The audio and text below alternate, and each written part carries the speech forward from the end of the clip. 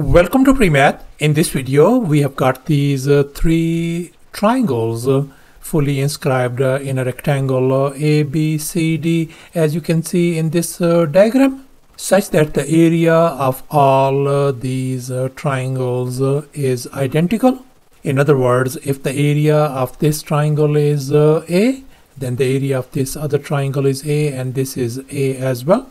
And moreover, this segment AE is 4 units, and this segment EB is X. And now our task is to find the value of this X length. Please don't forget to give a thumbs up and subscribe. And please keep in mind that this figure may not be 100% true to the scale. Let's go ahead and get started. And here's our very first step. I'm going to label this triangle as our triangle number 1, this other triangle as our triangle number 2, and finally this is our triangle number 3. And now let's focus on this triangle 1, and let's assume that this side length AD of this triangle is y. And now let's recall the area of a triangle formula. Area equals to a half times the base times height. And in our case, the base of this triangle 1 is 4. And the height is y. And the area is uppercase A. So let's go ahead and fill in the blanks in this formula. So area of this triangle is uppercase A equals to a half times 4 times y. And if we simplify, our uppercase value A turns out to be equal to 2 times y. So therefore the area of this triangle 1 turns out to be 2 times y. And since the area for all these triangles is identical, if this area is 2 times y, then the area of this triangle is 2 times y, and the area of this triangle is 2 times y as well. And here's our next step. Let's focus on this triangle 2. Let's assume that this side length of this triangle BF is lowercase a. And now let's recall the area of a triangle formula once again. Area equals to a half times base times height. And in our case, our base is x, and the height of this triangle 2 is lowercase a, and the area of this triangle is 2 times y. So let's go ahead and fill in the blanks in this formula. So we got area as 2 times y equals to a half times x times a. And now I'm going to multiply both sides by 2 to remove this fraction. And here we can see this 1 divided by 2, and 2 is gone. So therefore we got 2 times 2, 4 times y turns out to be equal to x times a. And now I am going to divide both sides by x to isolate lowercase a. This x and x is gone. So therefore our lowercase a value turns out to be 4y divided by x. So therefore our this lowercase a value turns out to be 4 times y divided by x. And now let's make an observation. We know that this BF length is 4y divided by x, and we know this AD length equals to this BC length. And since this AD length is y, so therefore this BC length is going to be y as well. So therefore this remaining segment FC is going to be y minus 4y divided by x. And now I am going to tweak this very first term.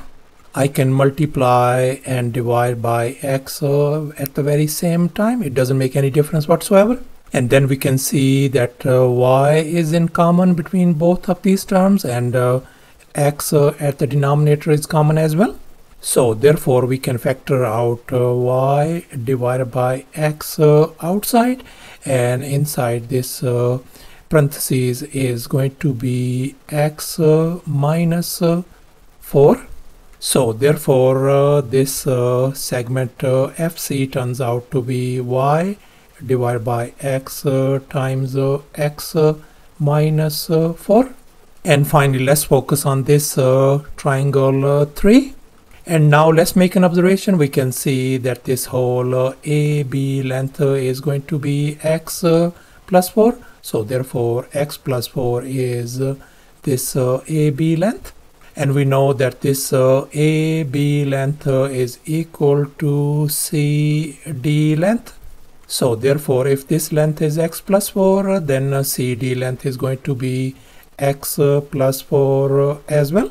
And now let's recall the area of a triangle formula once again. Area equals to a half times base times height.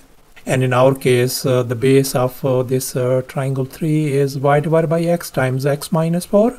And the height is x plus 4. And the area of this triangle 3 is 2 times y as well. So let's go ahead and fill in the blanks in this formula. So we got 2 times y equal to a half times our base is y divided by x times x minus 4, and our height is x plus 4.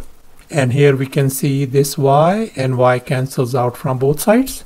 So therefore we are ended up with 2 on the left hand side equals to 1 divided by 2 times x times x minus 4 times x plus 4. And now I'm going to multiply both sides by 2x to remove this fraction.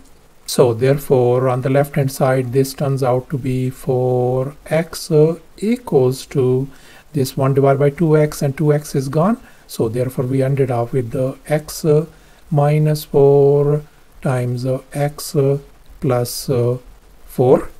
And now let's recall this famous identity. A minus b times a plus b is going to be equal to a square minus b square, the difference of two squares. And we are going to apply this identity on the right hand side. So that whole thing on the right hand side is going to be x square minus 4 square, that is going to be equal to x square minus 16. So therefore we are ended up 4x equal to x square minus 16. Let me move this 4x on the other side. So therefore we are ended up with the x square minus 4x minus 16 equals to 0. And here we can see we got this quadratic question, and we are going to solve it by using the quadratic formula. And here's our quadratic formula that we'll be using. And here in our case our coefficient a is 1, our coefficient b is -4, and our constant c is -16. So let's go ahead and fill in the blanks in this formula. So x is going to be minus and then b value is -4 plus r minus the square root of -4 whole square minus 4 times a is 1, c is -16, all over 2 times a is 1. Now let's simplify. X turns out to be equal to +4 plus r minus, that is going to give us 16 plus 64 all over 2. And if we simplify furthermore, we are ended up with x equal to 4 plus or minus square root of 80 divided by 2. And now let's focus on this square root of 80. And here I have copied down, and if we simplify square root of 80, it turns out to be 4 times square root of 5.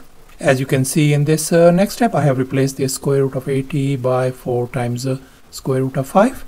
And now I can write this as x equal to 4 divided by 2 plus r minus 4 times square root of 5 divided by 2 as well. So therefore our x value turns out to be 2 plus r minus 2 times square root of 5.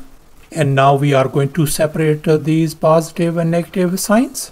as you can see in this next step, one with the positive sign and one with the negative sign. And now we can see that this x value is negative, and x cannot be a negative value because x represents the side length. So therefore we are going to reject this negative value of x, and we are going to accept x equal to 2 plus 2 times square root of 5. So thus our x value turns out to be 2 plus 2 times square root of 5 units. And that is going to be approximately equal to 6.472 units as well. Thanks for watching, and please don't forget to subscribe to my channel for more exciting videos. Bye.